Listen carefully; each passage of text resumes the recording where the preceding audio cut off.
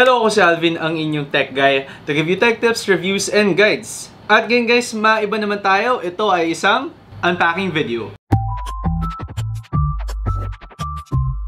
So sa isang unpacking video guys, pipili ako ng isang tech bag. Tapos ay nga, pupunuin natin siya ng mga gadgets. So eto guys, ang theme natin ngayon ay mga Xiaomi products. At yan ay pinadala ng Xiaomi store na nakita ko sa Quezon City. Yan ay ang Xiaomi Peer Lifestyle. So simulan na nga natin guys, let's get unpacking mga unpackers. So eto guys, simulan natin sa ating bag. Ito ay ang Xiaomi Urban Travel Business Backpack. So actually medyo madami siyang pangalan, pero ilalagay ko na lang yung link down below kung paano kayo pwedeng makakuha ng bag na to. Medyo itong bag na to talaga ang daily driver ko kasi sa totoo lang guys, ang dami ko ng nasirang backpack dahil nga napakabigat ng mga dala ko lagi. Ako kasi yung klase ng kaibigan guys na pag lumabas tayo sa isang out of town trip, ako yung nagdadala ng lahat ng gamit. Kung kaya napakahirap sa akin kung hindi maganda ang bag ko.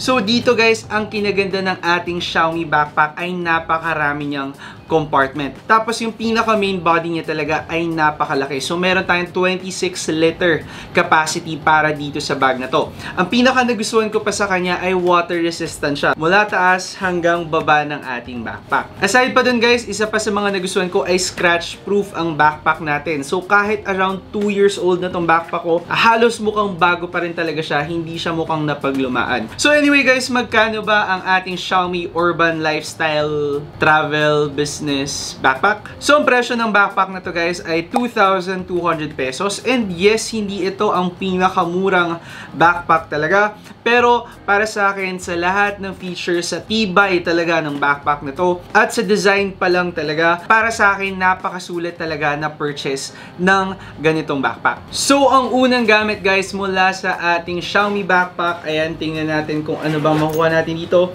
Okay, so meron tayong ito. Ito ngayon ay ang ating purely face mask. Alam niyo naman guys, sa panahon ngayon, napaka-kailangan talaga natin na magsuot ng face mask every time na lalabas tayo ng bahay. Dito ngayon pumapasok ang face mask ng Purely, kung saan meron tayong built-in fan dito sa kanyang harap. So ito na guys, yung Purely face mask natin. At ayun, from the design pa lang, ayun, makikita mo na medyo premium talaga ang ating face mask.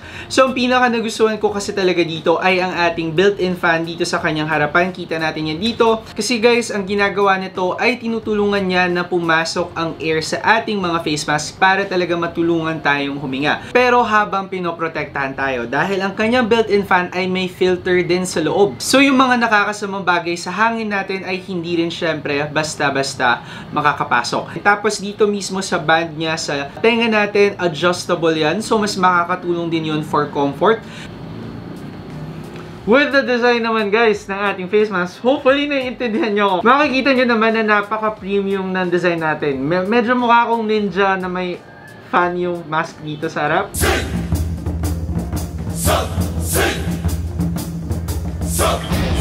So nagustuhan ko yung additional na ganon sa ating face mask. Medyo mas may forma siyang naibibigay. Tapos per charge ng ating fan guys, nakakakuha tayo ng around 4 to 8 hours of use. So ang halaga nito ay 1,990 pesos. So aminin ko sa inyo guys, yung mga gadgets natin ngayon ay hindi ang mga pinakamurang gadgets. Pero para sa akin kasi, kung sakaling makakatulong to sa ating protection sa panahon ngayon, syempre hindi masama na mag-invest tayo sa mga ganitong bagay. Next naman guys, na gamit dito sa ating Xiaomi backpack. Ang kukunin naman natin ngayon ay ito. Ito ay ang Xiaomi Portable UV Sterilizer. So sa previous video ko guys, sinabi ko sa inyo kung ano yung nagagawa or naitutulong sa atin ng isang UV sterilizer. So ang kinaganda kasi nito guys ay portable ang ating UV sterilizer. So very ideal siya para sa ating mga desk. So ito na ang ating Xiaomi Portable UV Sterilizer. At actually medyo cute siya. So ang pinakamagandang feature guys ng ating UV sterilizer ay meron siyang parang timer. So pag in-on natin siya, hindi agad iilaw ang ating bulb na nagbibigay ng oras sa atin para lumabas tayo ng kwarto o kaya umalis tayo dun sa area kung saan natin siya ginagamit at maprotektahan tayo nito mula nga sa ating UV light. At least pagdating natin dito sa UV sterilizer na to, protected na nga tayo mula sa mga virus at saka bacteria, protected na rin tayo mula sa UV light niya mismo. So magkano ba ang Xiaomi Portable UV Sterilizer na to guys? Ang halaga nito ay 1,890 pesos.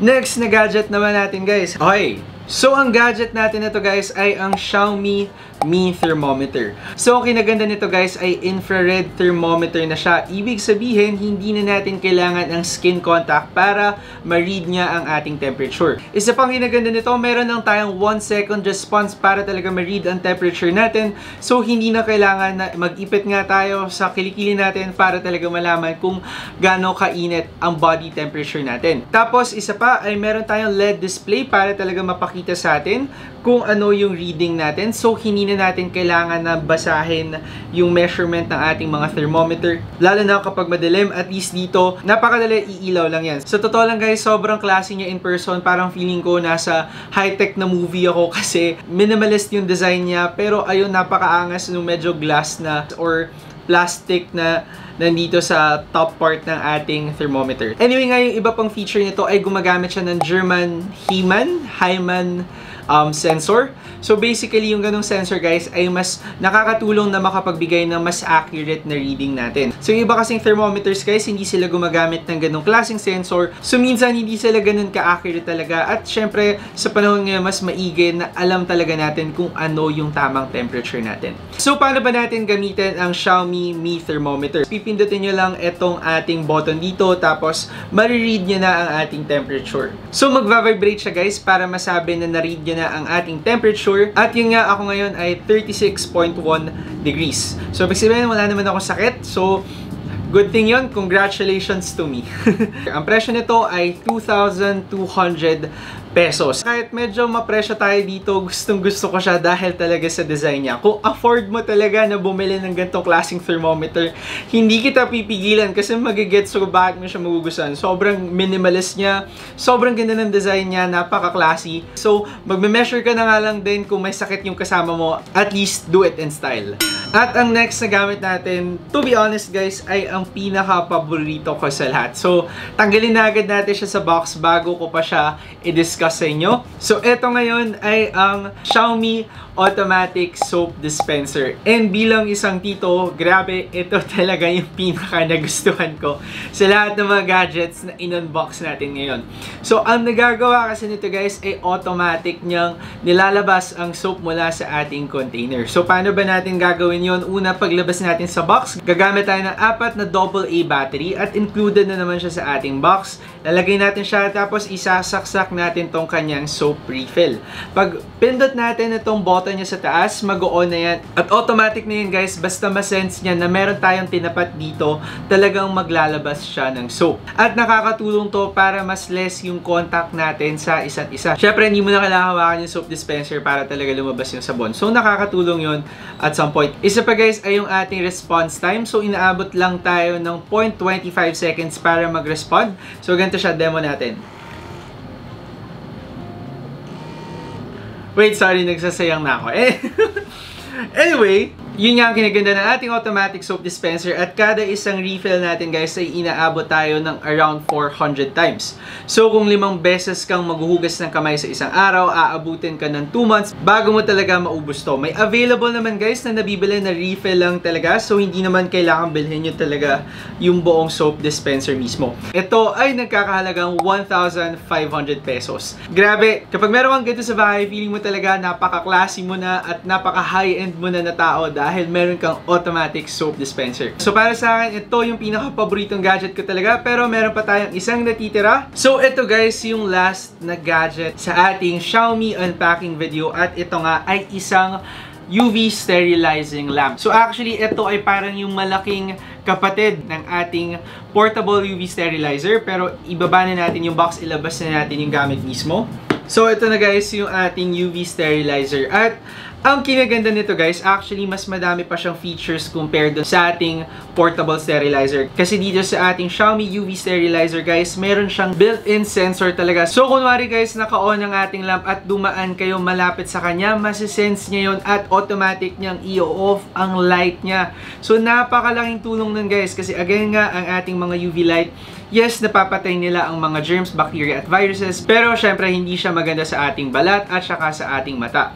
So as in tinry ko siya guys at sobrang natuwa ako, na-amaze ako actually sa kung paano niya ginagawa. So basta talaga maramdaman niya na may gumalaw, automatic, mamamatay agad within 1 second yung light natin. Isa pa guys, ang kinaganda pa nito ay pwede siyang i-connect sa ating Xiaomi na app. So pag kinonect natin siya, actually pwede pa natin siyang gawan ng timer. So kunwari iiwan natin siya sa gabing naka-on, hindi naman kailangan naka-on siya sa buong 8 hours talaga. Pwede mga around 30 to 45 minutes lang. So ang ating lamp guys, inaabot tayo ng 9,000 hours para talaga mamatay or mapundi ang ating ilaw, at long enough na naman syempre yun talaga para masulit na natin ang UV sterilizer lamp. So itong lamp na to ay nagkakahalagang 5,500 pesos. Again nga guys, when it comes to health, para sa akin, kailangan na mag-invest talaga tayo sa ating mga health, lalo na sa panahon ngayon. Nakikita naman natin kung ano yung nangyayari sa mundo. So as much as possible, kung kaya natin mag-invest, syempre maigay na magdagdag pa tayo ng protection para sa atin tsaka sa pamilya natin. Yun na ang ating video at ito na ang laman ng ating Xiaomi backpack. Again,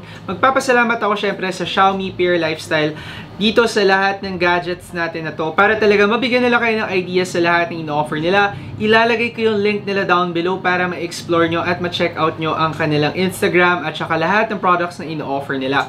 At meron pa tayong additional bonus guys, dahil umabot kayo dito sa dulo ng ating video, tayo ay magpapa-giveaway. So since umabot na ako guys ng 50,000 subscribers, syempre gusto kong mag-give back sa ating mga subscribers at saka sa mga taong continuously na sumusuporta sa akin.